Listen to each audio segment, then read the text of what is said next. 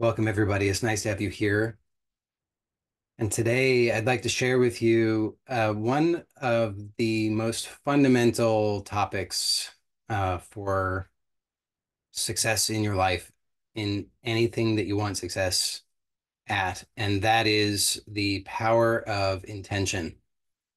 It's on the one hand, it's extraordinarily simple, and then, like so many things that are extraordinarily simple, it's very complicated for us because we make it complicated. So hopefully today's talk will make it less complicated. We'll see.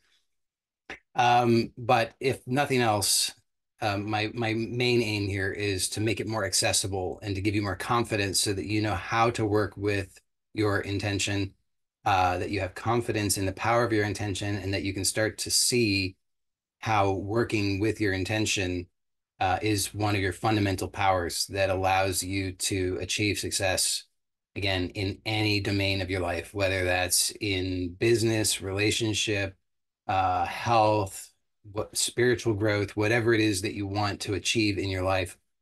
Understanding intention is super important, because a lot of the time what happens is people get so hung up on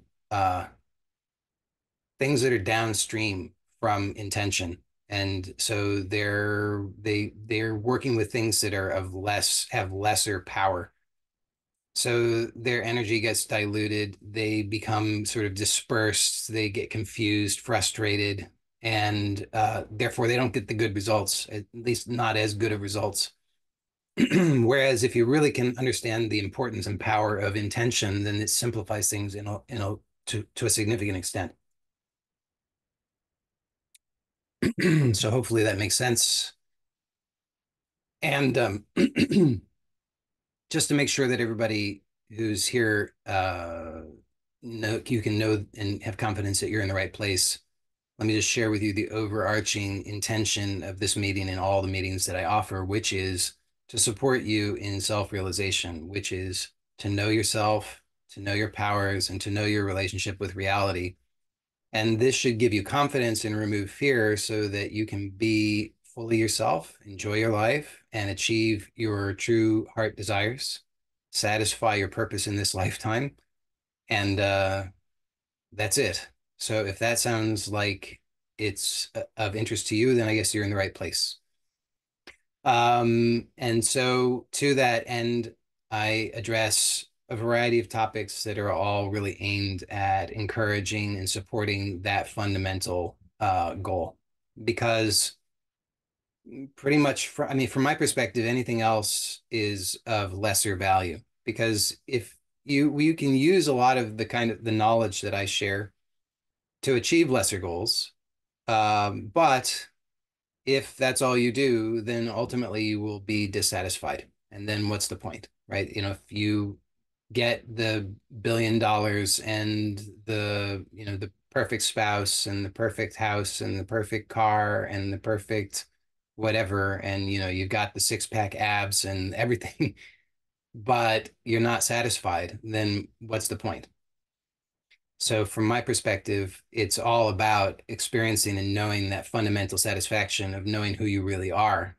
As I said, it removes fear. It gives confidence and true satisfaction. Then you can actually enjoy your life. Then you can enjoy the six-pack abs if you want, or whatever else.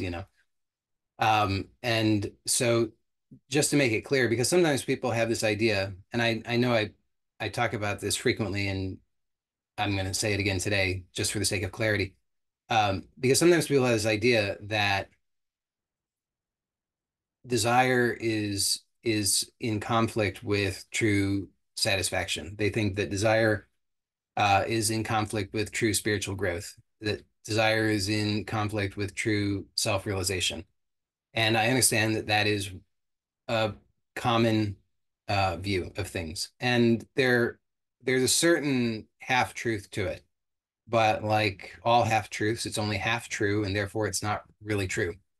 And so half truths can get us into a lot of trouble, because if you're holding on to a half truth and you're believing that that is the whole truth, then that's not going to work out very well for you. So here I want to clear this up. And so, from my perspective and what I share, desire is not the enemy. Desire is not problematic. We just have to work with desire intelligently.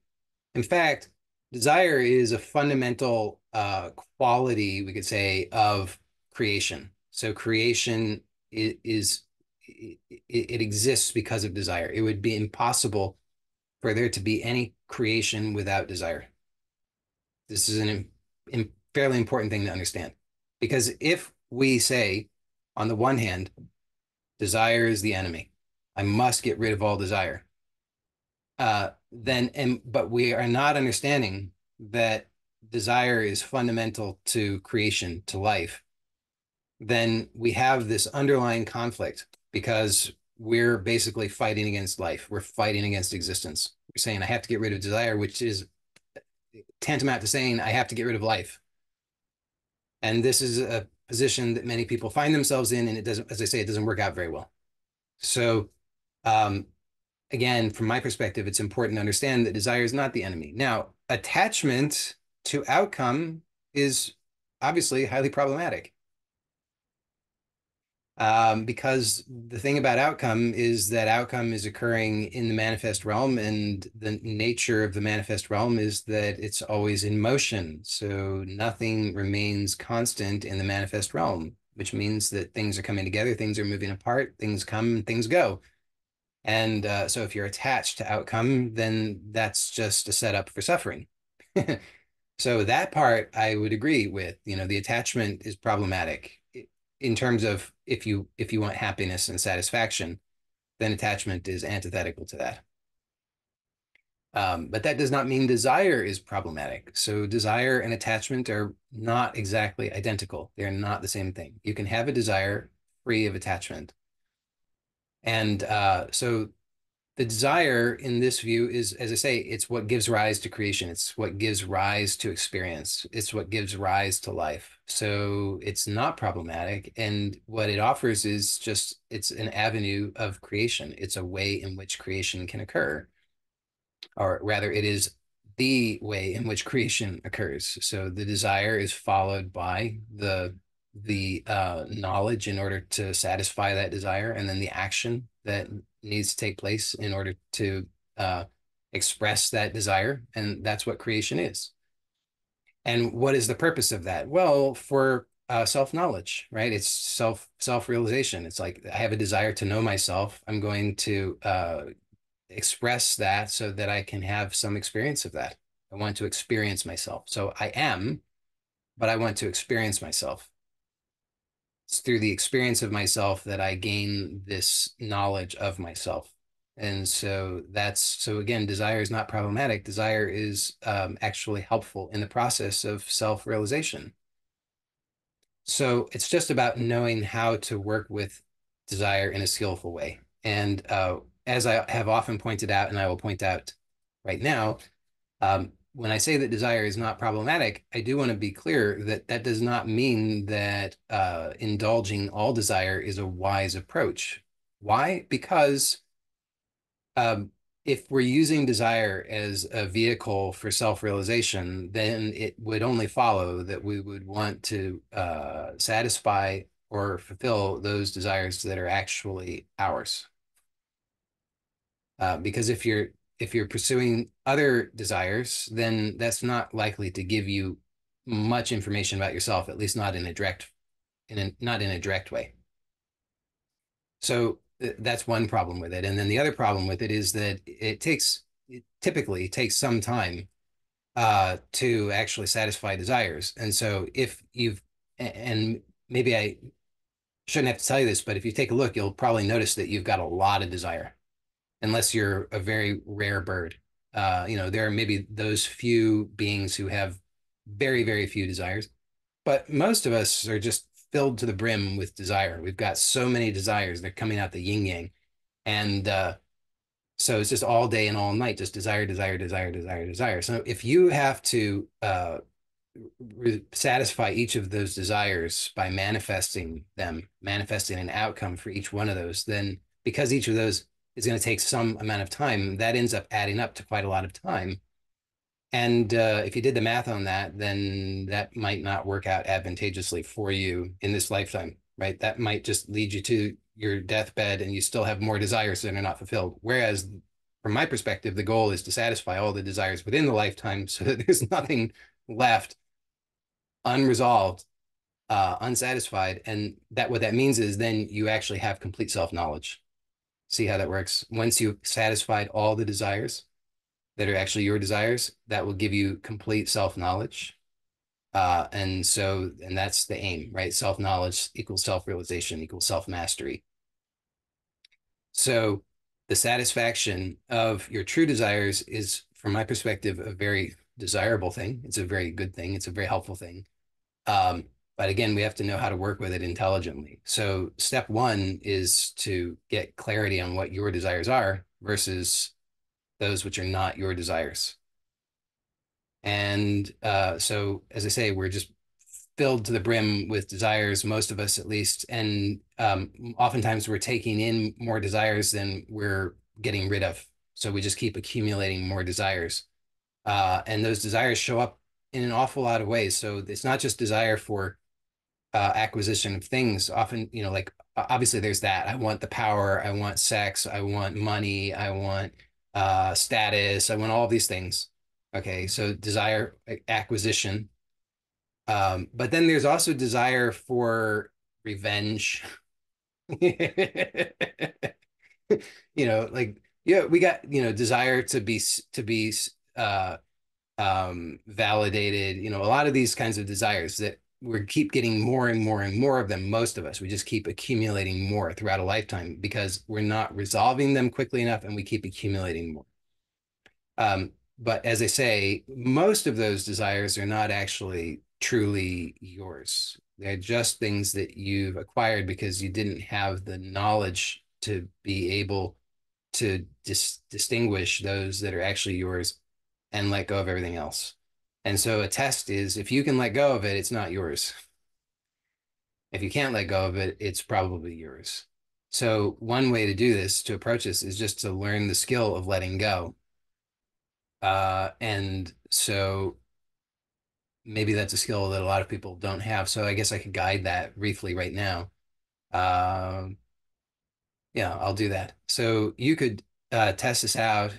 Um, you could close the eyes if it's comfortable for you. If it's not comfortable to close the eyes, you needn't. And just to be clear about the purpose of closing the eyes, it's just to reduce the visual stimulation, to reduce the amount of noise. It just allows you to have a little bit more focus on what's happening apart from the visual stimulation. That's it.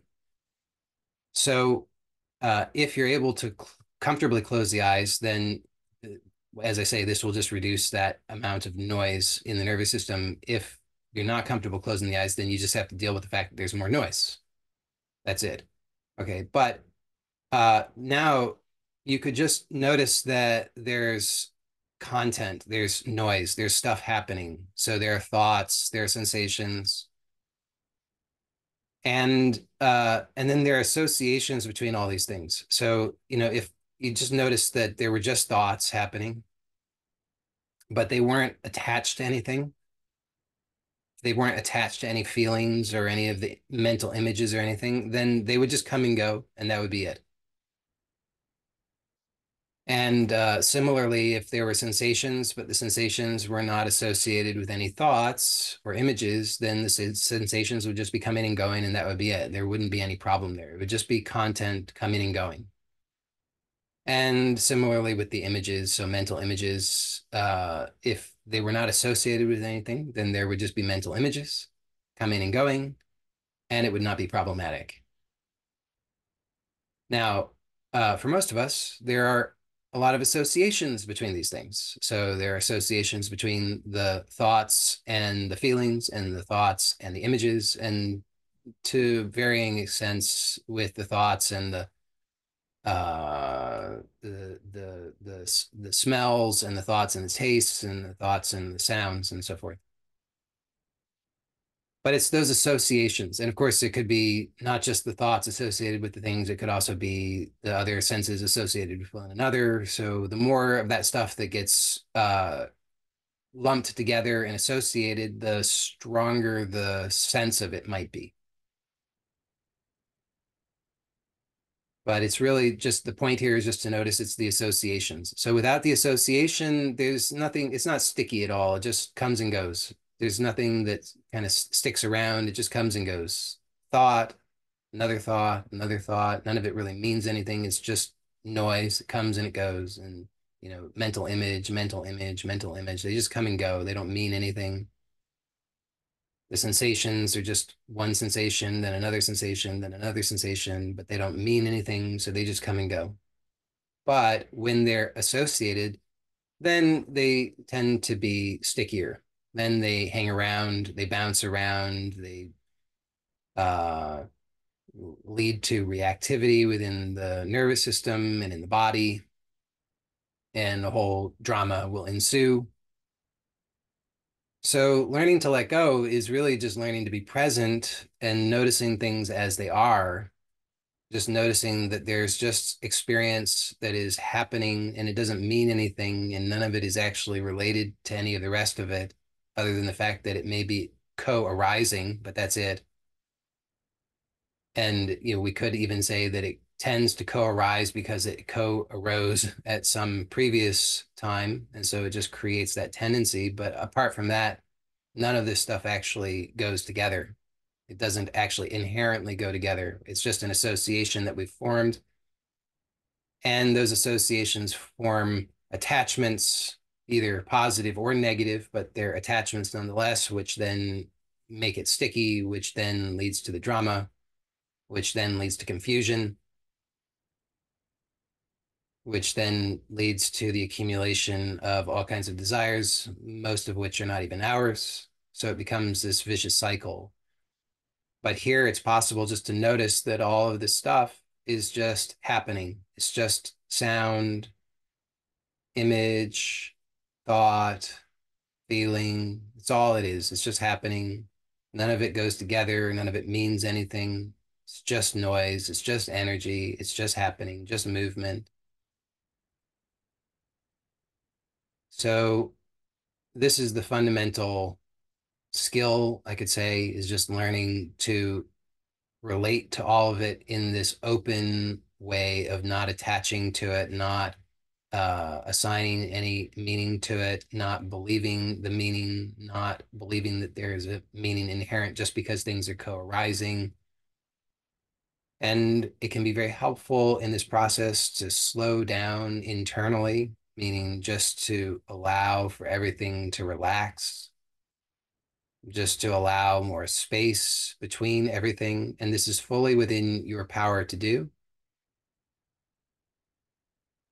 So breath awareness can be very helpful for this. Not trying to control the breath, but just being aware of the breath. It allows more space. It allows things to slow down.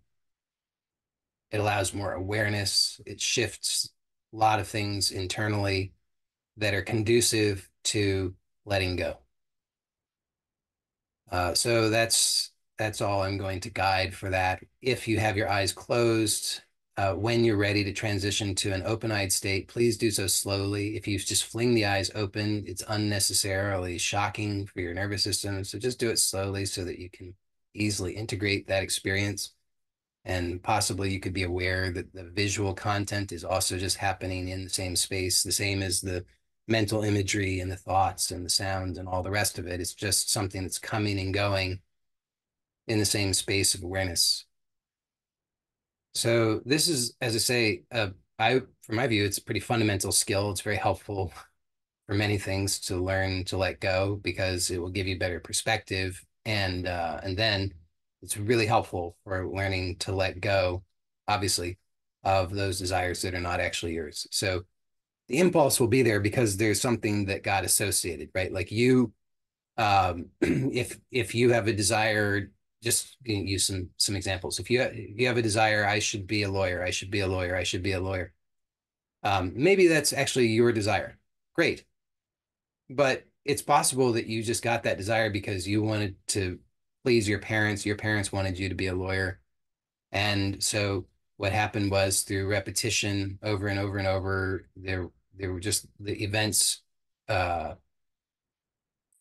were such that there was enough repetition of the pressure and the thought I should be a lawyer and the feeling of that pressure and the desire for approval and associations with, survival being linked to pleasing parents and things like this, so that then that desire formed, even though it's not actually your desire. So again, it could be your desire, but it might not be your desire. So in that case, then you just learn through this practice of letting go. You just keep letting go and keep letting go and keep letting go. And if it's not your desire, what will happen is eventually there will be a relief. Like, oh, thank goodness I don't have to be a lawyer. I never wanted to be a lawyer. I always wanted to be a dancer. And so great, then you should feel that relief. There should be a greater openness and happiness that arises because your energy isn't being sucked up into that unhelpful and not non-true association that was occupied in your nervous system. Um, but this is okay. Another example could be you think I need the big house. I need the big fancy house, the expensive house in that neighborhood, whatever.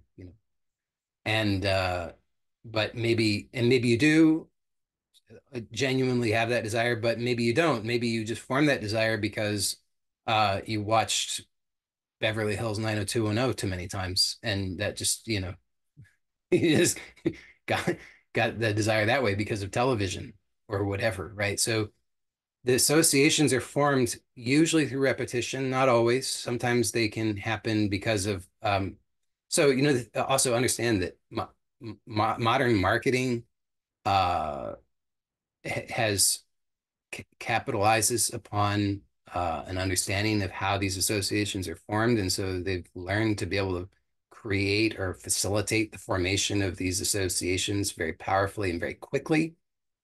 So, as I say, a lot of the time, the associations are formed over time with a lot of repetition, but they can also be formed very quickly, relatively, through if certain factors are present. So, if there's a high enough intensity, then we can form associations very quickly.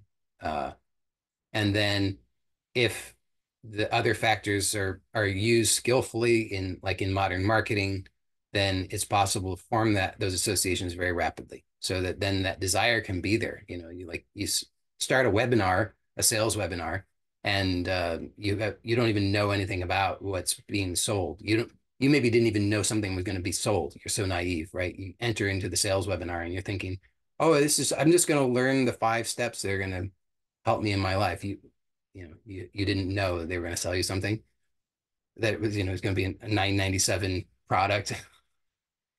Um, so, but by the end of the 60, 90 minutes or whatever, you feel that your life could not be complete without that thing. So that association has been formed very strongly for you, at least temporarily.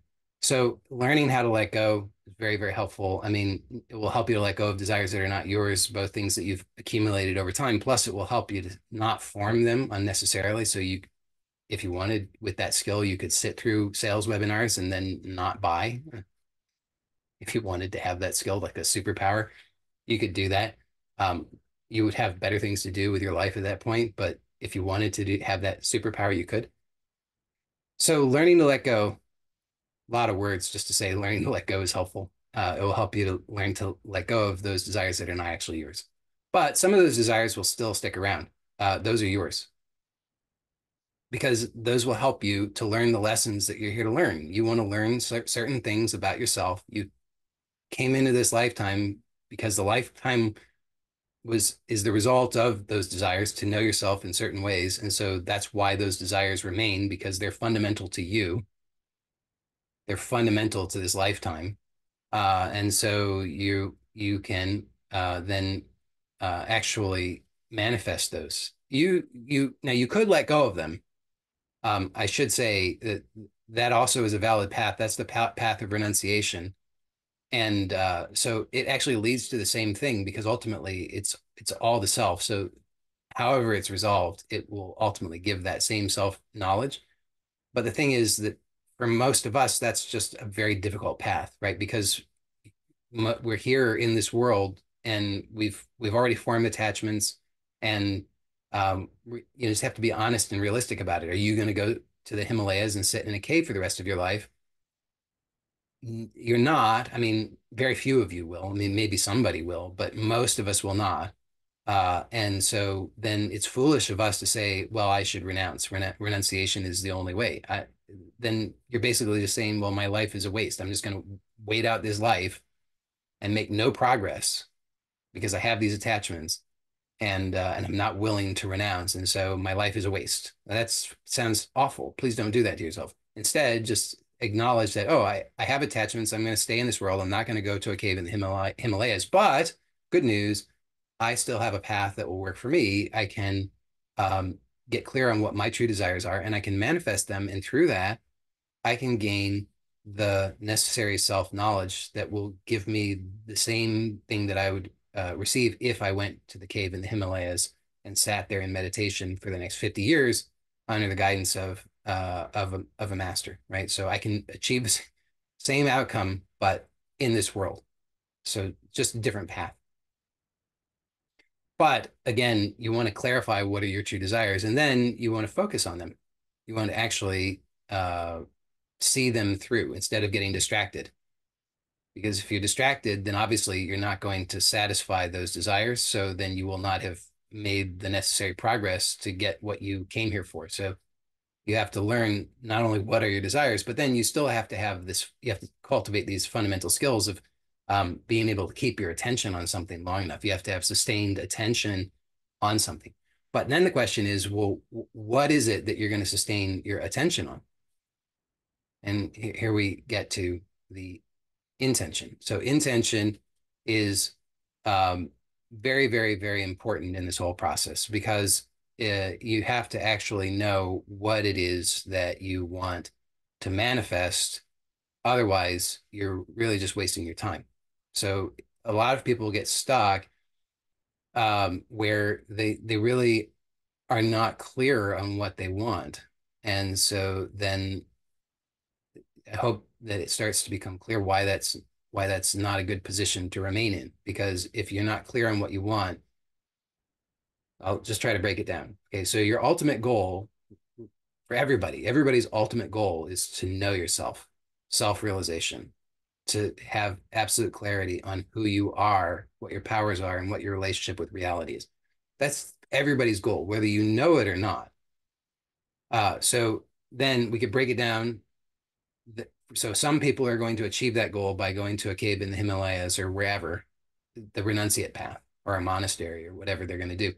That's one possibility, but that's for a severe minority. Most people are not going to do that. So for the rest of us, then we need a path that allows us to succeed without renouncing the world. And so what I'm proposing then is that we can succeed in that, but we have to get clarity on what our true desires are. And then once we've gotten clarity on what our true desires are, we have to develop clarity of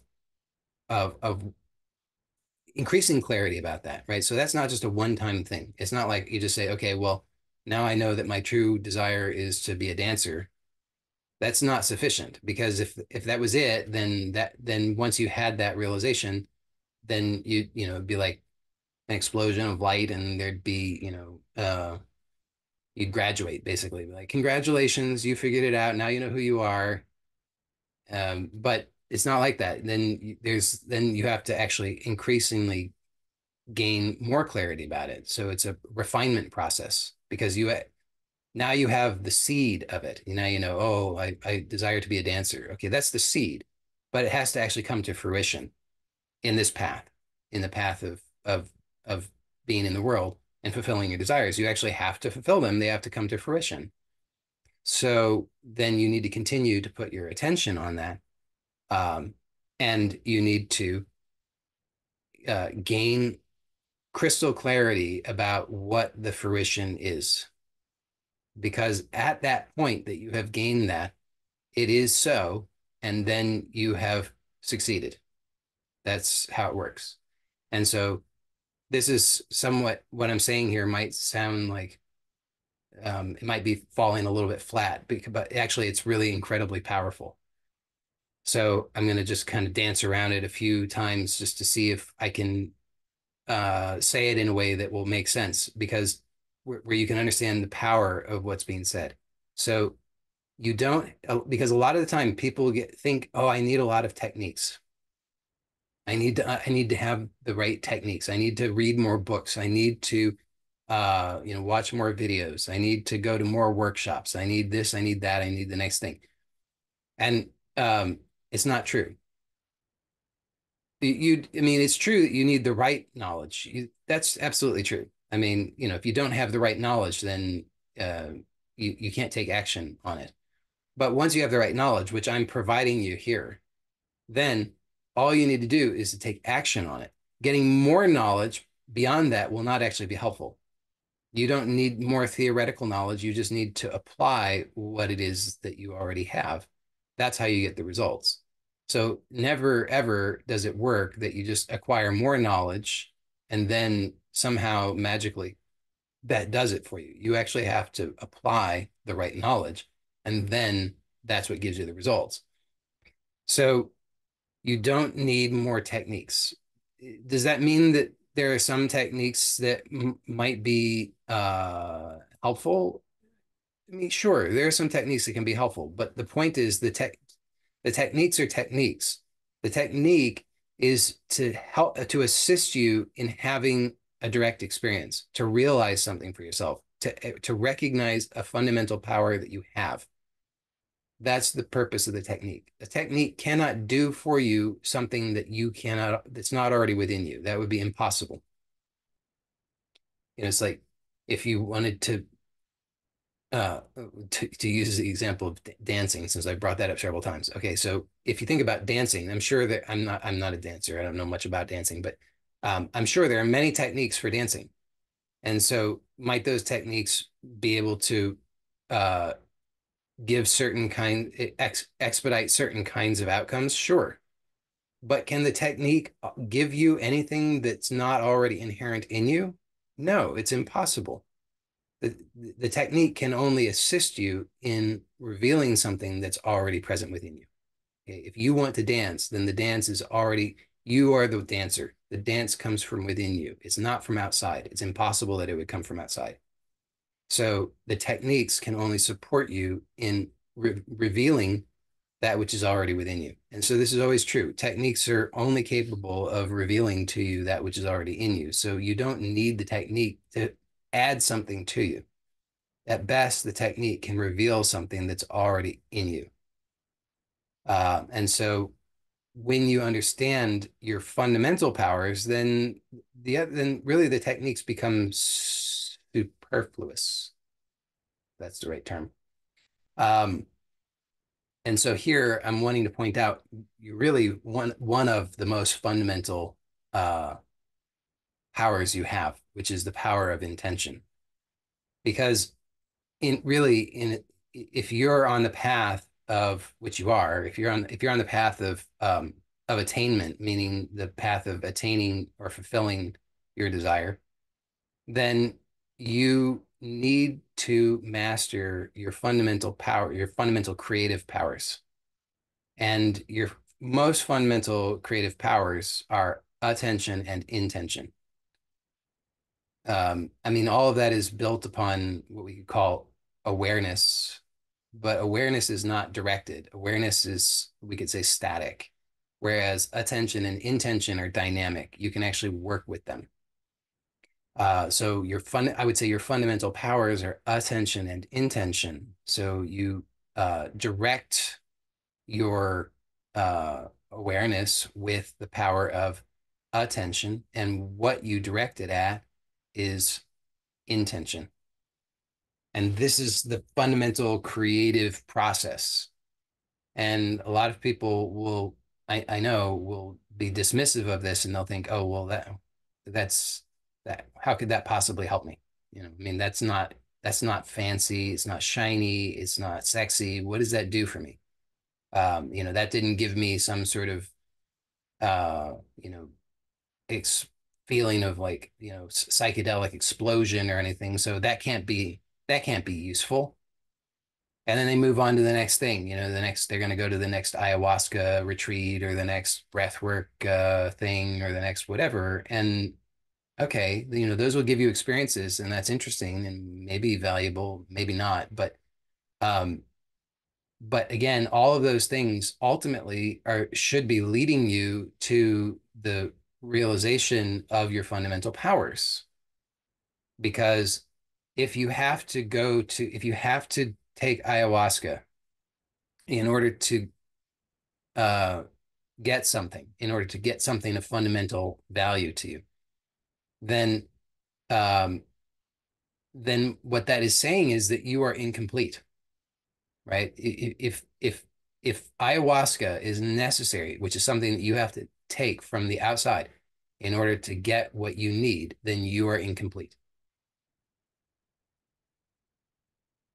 But it's not true, right? So if you pay attention to what is actually happening during any of these experiences, whatever the experience might be, under whatever the conditions or circumstances, whatever substances may or may not be involved, actually the experience is happening completely subjectively.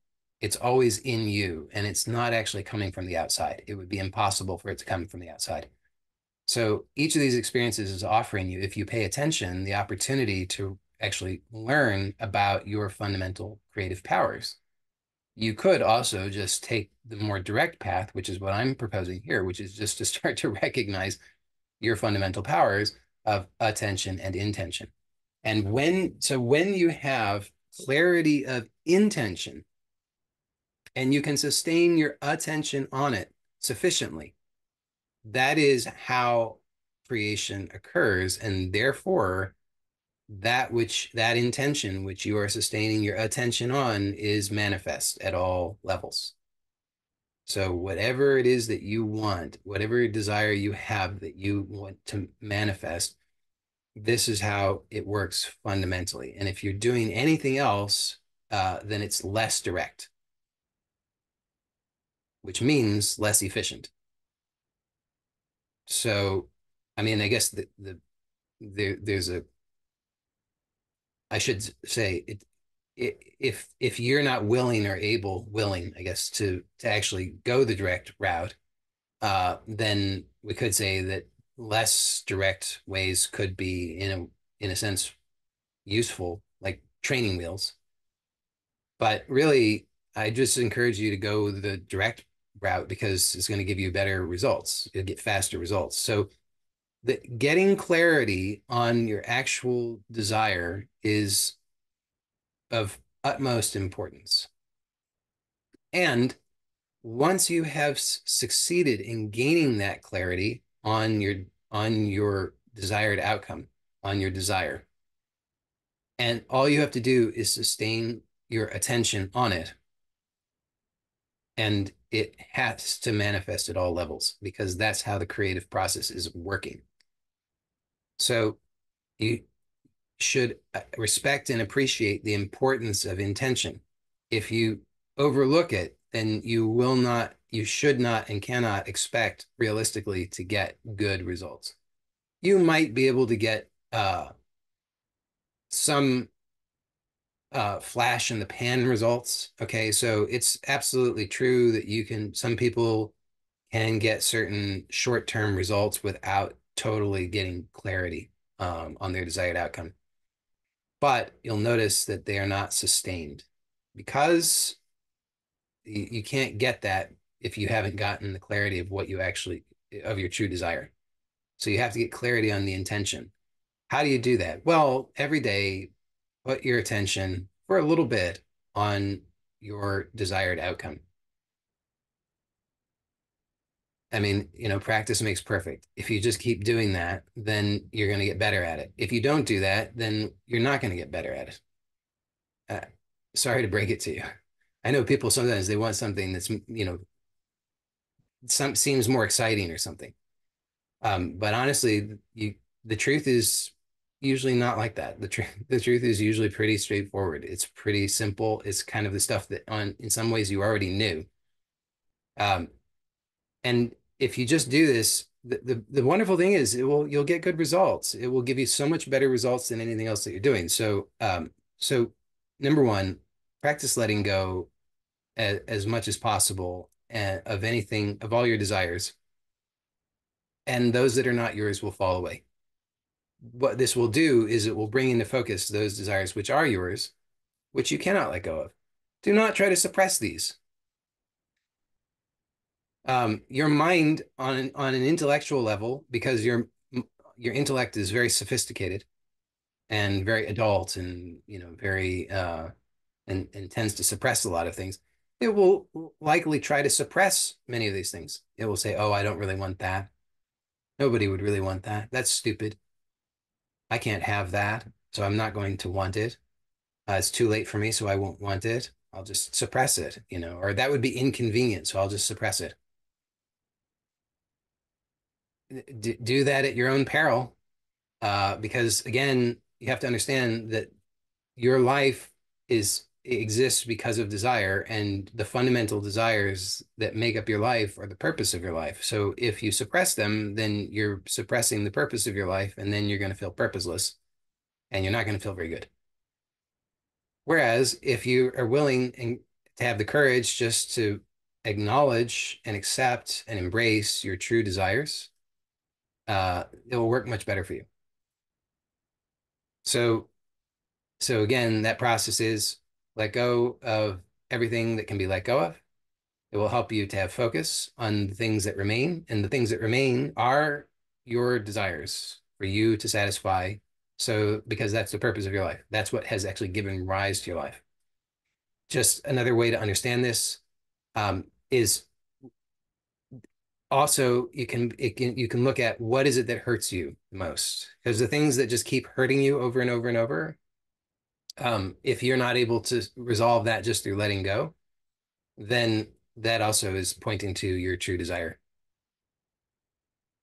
or desires, just in the negative sense, right? So you have to then look to see what is the positive, what is the inverse of the thing that's hurting you the most. And I often give this example. So if you're somebody who's struggling over and over and over with material security, you just cannot seem to hold on to housing or to money, and you're just struggling and anxious and worried and frustrated and depressed about this, and it's just occupying a lot of your mental, psychic, and emotional space, then uh, chances are there's something there for you.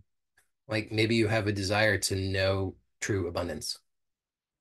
So that would be useful for you to actually welcome that desire and start to put your attention on it so that you can get clarity of what that actually is. Because, see, notice a lot of the time, I mean, almost without fail, these desires which we've largely suppressed or avoided or ignored are things that we don't because we've tried to avoid them. We really don't have that much clarity about our actual desired outcome. It's one thing to say, well, yeah, I want abundance. I want to feel secure. I want to feel peaceful and happy in relationship to finances and material security. Great.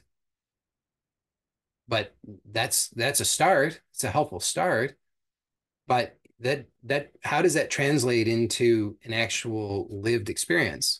That's where you have to continue to get clarity on it, so that you can actually know what that looks like and feels like. Because only then will it be real for you, and only when it's real for you will you learn what you need to learn in order to fully satisfy that desire. Importantly, sometimes people will try to bypass this because again, it's just more suppression. They'll say, well, I don't really care about money. I don't really need money.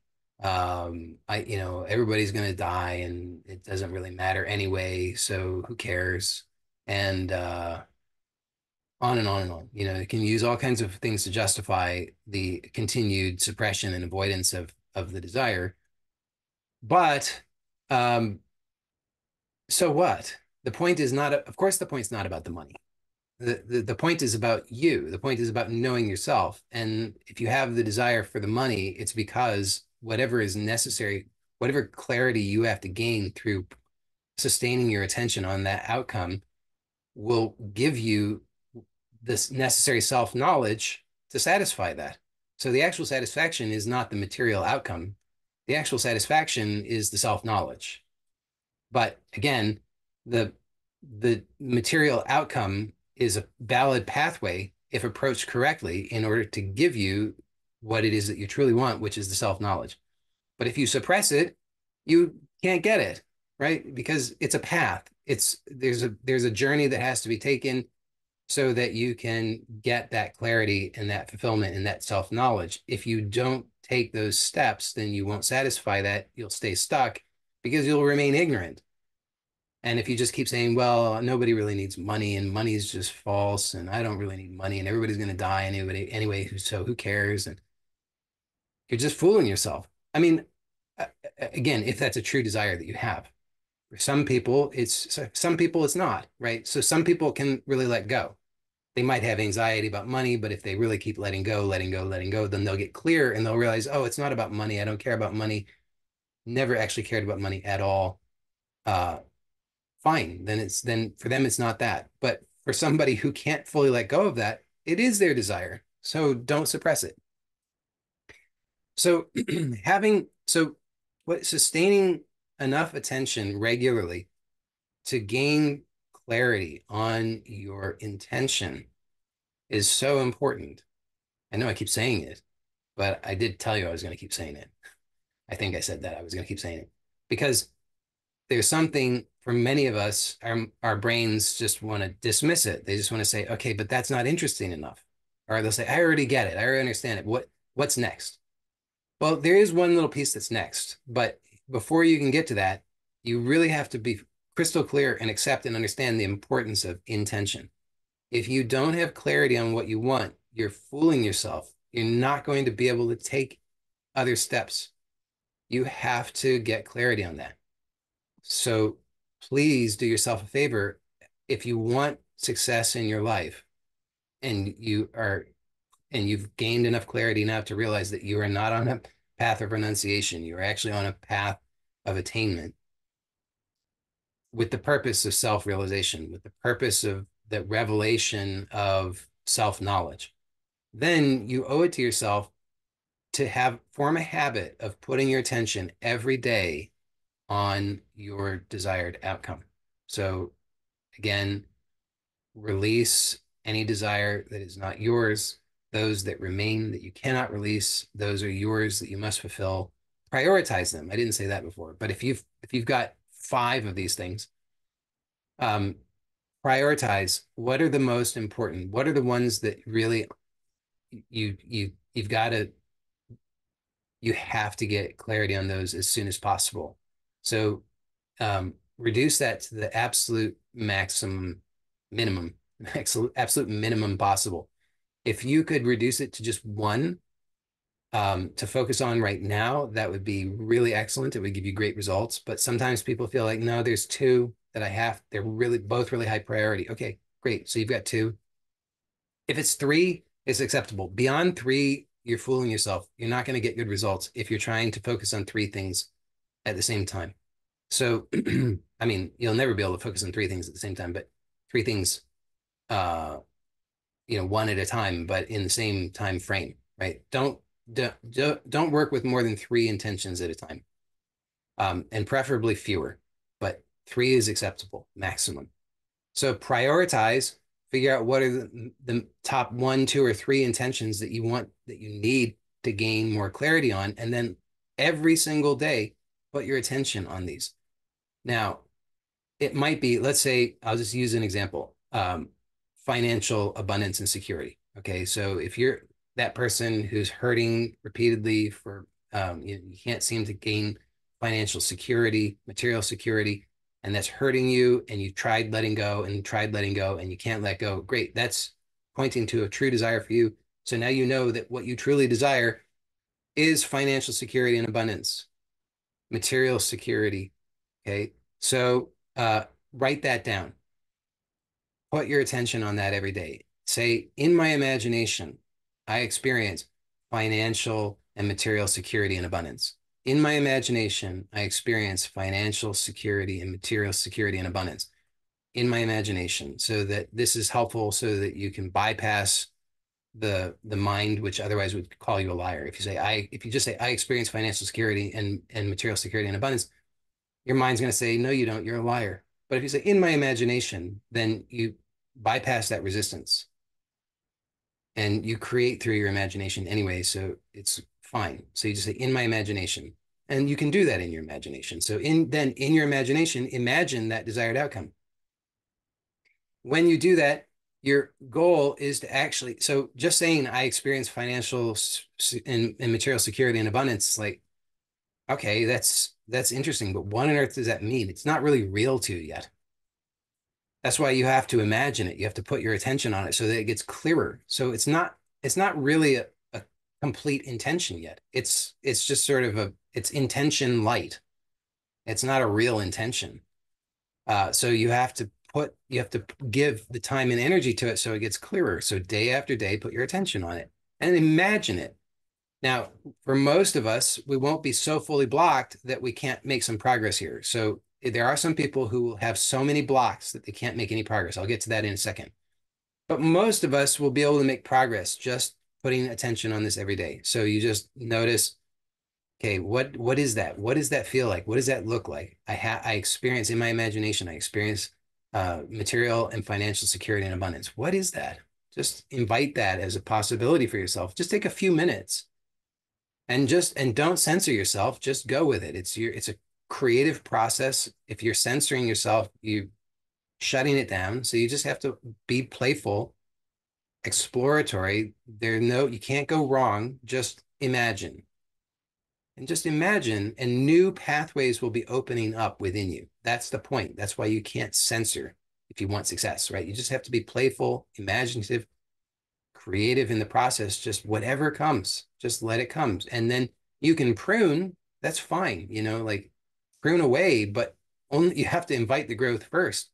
So invite the growth, like, oh, maybe this, maybe that. It's like, maybe I've got the Rolls Royce, and I've got the 5 mansions, and I've got the, private jet and whatever. And it's like, okay, most of that might be totally stupid and you don't really need it or want it, or maybe you do. But if that's what's coming up, fine, because just be playful, imagine.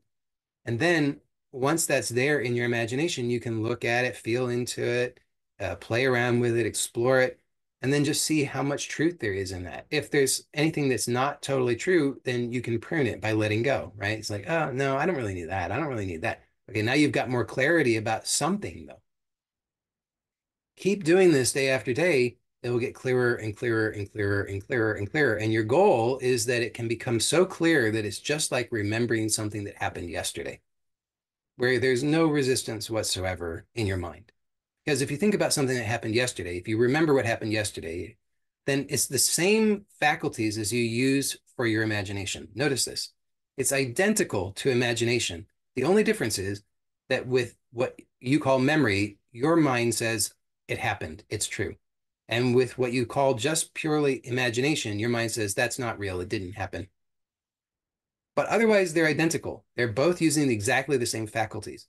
So your goal with this process is to imagine such that it's exactly as though you're remembering something that happened yesterday. It should have that same sense of naturalness and reality to it. So that's your aim, and you can get there by practicing this day after day after day. You don't have to do it for hours every day, just for a few minutes. Be consistent about it, though. That's the thing, is if you don't do it consistently, you're not going to get results, because your energy goes where you put your attention. So you have to consistently put your attention there to develop that intention, because the intention is the power of the creation. It is everything. Your intention is the creation itself. It's not even that which creates, it is the creation. That's the thing that I'm trying to really get through about this. You should treat it that way. When you are creating this thing in your imagination, you're refining and clarifying your intention. That is the creation. It is not separate from the creation. It is one and the same. That's how powerful it is. That's how complete it is. That's how important it is. And that's why if you overlook this or dismiss it, then you cannot realistically expect to get the creative output that you want because you're overlooking the creation itself. That's the power of the intention. So put your attention there, put your energy into it, because when you clarify that, then you are creating. That is the creative process. There's nothing really else. It's not like you do that and then something happens. You do that, that is the creation. That's the power of intention. And when you gain enough confidence in that process, what can happen is you will stop doubting and second guessing the power of your intention and undermining it with different conflicting intentions. So notice what happens right now. You could have an intention, I have $1 million, and then you follow that up with, I can't have $1 million. I'm not smart enough. I don't have enough connections yet. I don't know enough. I don't have this, that, and the other. I can't have $1 million. You just squashed your first intention, right? You started this, it's like you're starting a painting. You get out the canvas, the brushes, the paint, you start to paint on the canvas, and then you come along and with a knife and you cut it all up. That's the power of your intention. You you're both are intentions. I have $1 million as an intention, and I can't have $1 million as an intention. If you follow up, I have $1 million, but I can't have $1 million, then you've just destroyed your intention, and then you have to start over again. So that's the power of your intention. When you have that understanding, you'll stop undermining yourself, and you'll understand how important it is that you just keep your attention on the thing that you want so that it is fully formed. And then you'll get very, very fast, quick, powerful results. Now, I did say that for some people, they'll be so blocked that they really can't make much progress just by keeping their attention on their intention and getting clearer that way. And it's also true for everybody that along the way, there will be points in which they get blocked. And so here's the next thing that is you can do that will help out with this process. Because in order to be able um, to put your energy into this creation by clarifying your intention, you have to be able to actually give attention to it. But if there are things that are obscuring that, okay, so imagine that your attention is like seeing something with your eyes, okay? And so if your intention is that which is being seen. So your attention is the act of seeing with the eyes. The intention is what's being seen with the eyes. Well, in order for that process to occur, there has to be the way has to be cleared between the eyes and what is being seen. If there's something in between those, there's something in that path, it obscures what is being seen. Therefore, it hinders that process of seeing what it is that you want to see. Okay. So if we then translate that here, then in our inner process, which mirrors what I've just described, the attention is being placed on the intention. That way between the attention and the intention needs to be clear. Otherwise, you can't see the intention. Well, actually, this process of daily cultivating, putting the attention on the intention is really a process of clearing whatever is in the way, fundamentally. I guess you could say it's also about impressing upon that material that's there, whatever that intention is. But just to keep things simple, it's really fundamentally about clearing the way. So there are certain things that are obscuring that. And just by the power of repeatedly putting your attention on it, it will start to clear the way. But oftentimes those obscurations are so strong, so um, um, I can't think of the word, non-transparent. I don't know what the word would be. Opaque. That becomes very challenging, and we can get frustrated and disheartened. And so it can be very helpful to have a process by which you can remove or clear away those obscurations, anything that's interfering in the path between the attention and the intention. So here is where some techniques can be helpful. Again, understand that the power of intention is such that if you simply intend without contradicting it, and you have confidence in this, that whatever is in the way is cleared, then it is so. So that can happen in time. It should happen in time.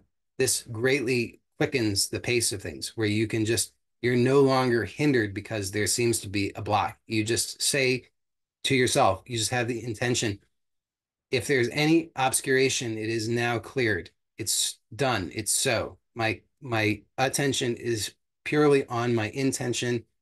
There is nothing that can block me. When you have that clarity and that knowing, it is absolutely done. There's nothing that can contradict that other than you. So if you then say, oh, but I'm not sure it worked, well, then there you go. You've just followed it up with a different intention, which negates the first one. But along the way, most of us don't have that level of confidence to start. So here's where some techniques can be useful. And I have shared, as I shared last week, I think that working with these obscurations in the form of limiting beliefs for most of them is very effective and powerful. So that's the number one way that I recommend doing that. So when you are putting your attention daily on your intended desired outcome, be aware of whatever limiting beliefs surface in your mind. So if I'm saying, if my desired intention is I experience material and financial security and abundance, putting my attention on that every day, I'm closing my eyes and imagining it, feeling it, then I should start to notice whatever is interfering with that in the form of limiting beliefs that will just surface in my mind. Things like I'm not good enough, uh, I'm not smart enough, I don't know enough, life is too hard. In order to do that, I would have to sell my soul. Uh, you know, rich people are bad, on and on, right? These kinds of things might surface.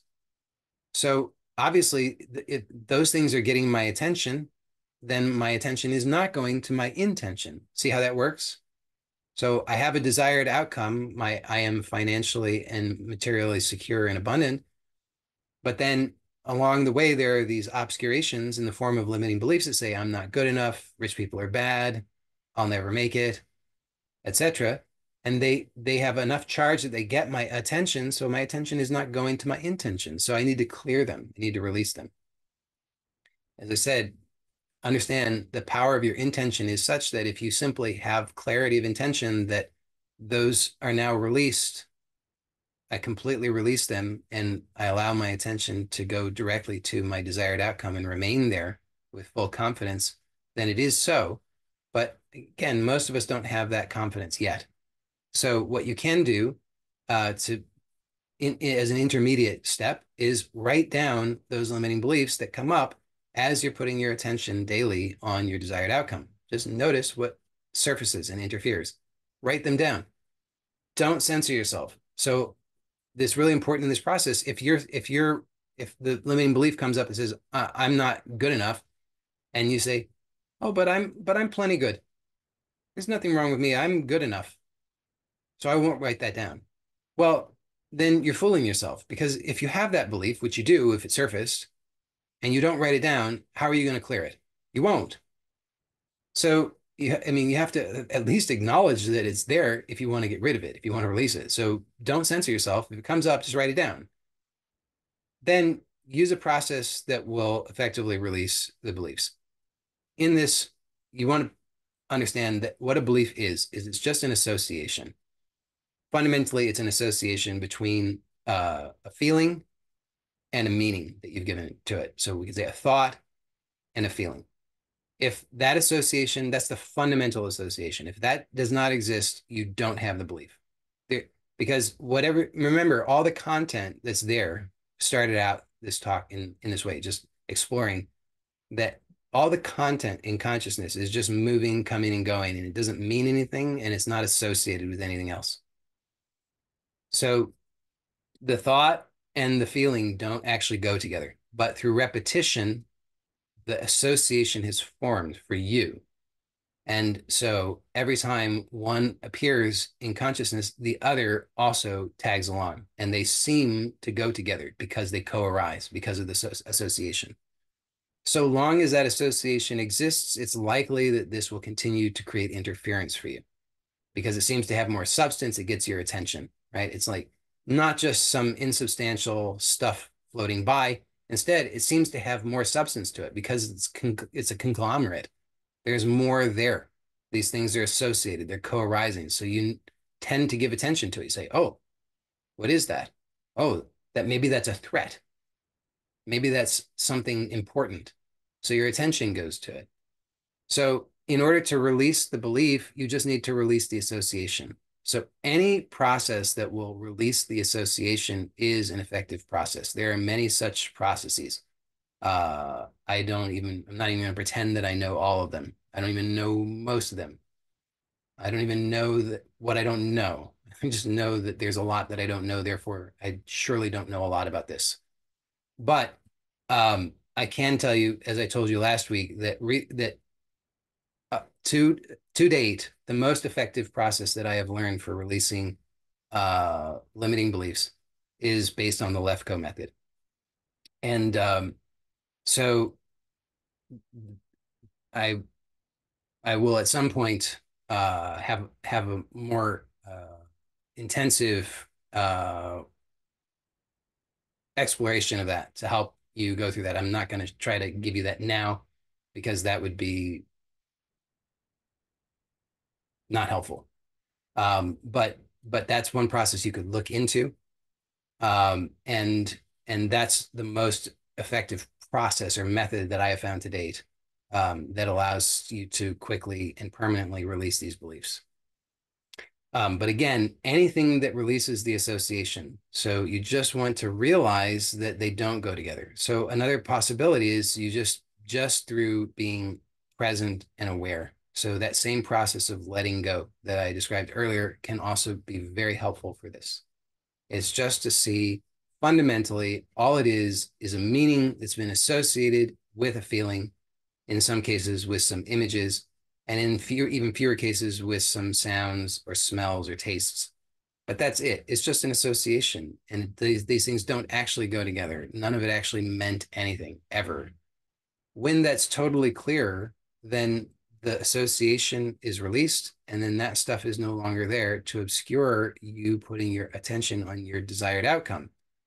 So that's how that can work. So as you clear away those things, then your ability to keep your attention on your intention and gain greater clarity about it increases dramatically.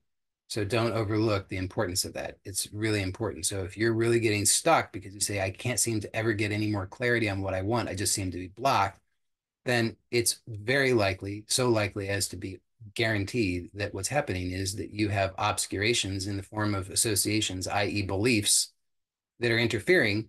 And as you release those, then you will be able to actually keep your attention on your desired outcome and gain greater clarity on it. And as you do that, it becomes manifest. So that's the basic process. That's the power of your intention. That's the importance of doing that. If you're doing anything else without doing that on a daily basis, according to me, you're fooling yourself. Not to say some of those other things might not be useful and helpful along the way, but in terms of actually moving the needle on getting your manifesting your desired outcome, if you're not doing that much every day, then it's very difficult for you to achieve success in it, because you have to understand that's the fundamental process that's going on, is that you create through your attention on the intention. The intention is the creation itself. It's not separate from the creation. So if you're not putting attention on it, thereby giving energy to it, then you're not creating that. So I hope that that's clear how fundamentally important that is, and why this is one of the most important things you can do. And it's so simple. So just do it each day. And you don't have to have, like I said, you don't have to have like psychedelic experiences. You don't have to feel anything particularly about it. You don't have to be overwhelmed with incredible insights. It doesn't have to be like any of that. You might, on a day-to-day basis, you might feel like nothing is happening. You might feel lousy from day to day. It doesn't matter. You just have to continue to practice, because if you do that, even for just a few minutes, you will get better at it each and every day, a little bit better and a little bit better and a little bit better, because that's how things work. So if you're waiting to have the just right experience or the just right feeling, and you're not experiencing that, and then you give up because you say it's not working, then you're fooling yourself. It is working because we have to define what working means. Working means that you're putting your attention on it, therefore energy is going to it. Therefore, it's growing, you're getting better at it. You're gaining more clarity and greater skill. That's what working means. It would be like if you were, 1 year old and you started practicing walking, and then you said it's not working, and then you just stopped because you said it's not working. Well, yeah, it's not working anymore because you stopped. But the thing is, if you just keep at it, it is working by definition, and you're getting better at it. On a day-to-day basis, you might not have great indication of that, right? Like again, if day to day, as you were learning how to walk, you might not have had huge breakthroughs, right? You might have fallen on your ass the same one day as you did the day before. You might have said, gee, it doesn't seem like anything's different. But by continuing to apply yourself to it, eventually you learn to walk. It's the same with everything. So don't give up on something because you say it's not working. You don't have the eyes to see to judge whether it's working. You just have to understand how what the basic process is, the basic mechanism. It works when you do it. If you just put your attention on the thing, it gets the energy and it grows. You will get better, gain more skill, more confidence. Things will improve. You just have to be consistent about it. So every day, give at least a few minutes to that simple exercise and you will see results. There's no other way around it. So hopefully that's clear. I'm going to wrap up the talk now. For those who are here live, I'm happy to stay on for group coaching. For those who are watching this on YouTube, a few notes. Number one, if you're interested in joining these calls live, you're welcome to do so. And you can get that information on how to join live by going to my website, joeylott.com, and signing up for the newsletter. Second thing is, I am still offering free introductory coaching calls, which can be very helpful and life-changing. So if you're interested, feel free to learn more and sign up at joeylott.com/intro, INTRO. So just a note about this, because people get confused. So I want to clear it up for people. So on my calendar, I allow people to book sessions up to 2 weeks in advance. So the availability on my calendar is for 2 weeks only. The calendar show if all the sessions for 2 weeks are booked, my calendar will show zero availability. It doesn't matter how far into the future you look, there will be no availability. The reason is that I only allow people to book 2 weeks in advance. So it's a quirk of the calendar, I guess. I don't know, but don't be confused by that. What that all that means is that all of the available sessions have been booked for the next 2 weeks. That does not mean there will never be any availability. In fact, every weekday, new sessions will open up for 2 weeks and 2 weeks from then, right? So if it's today's Monday, that means that today on my calendar, new sessions, new availabilities will open up for 2 weeks from today, whatever that date is. And so if you keep checking back and you don't find any, that just means other people got there before you. And I don't know what time the calendar makes new things available each day. I really don't know. Um, but just now you have that information. So that's how that works. So those are available. You just have to, they go quickly, first come, first serve. And for those who are interested in a supported, guided process for developing a simple, sustainable daily routine that will allow you to achieve great success in your life, whatever your goals are. You may be interested in the Manifesting Truth program that I offer. It is a paid program. You can find out more at joeylott.com/manifesting-truth. And I'll provide a link to all of these things in the description below on YouTube. So that's it for this part. Blessings to you all, and I'll see you next time.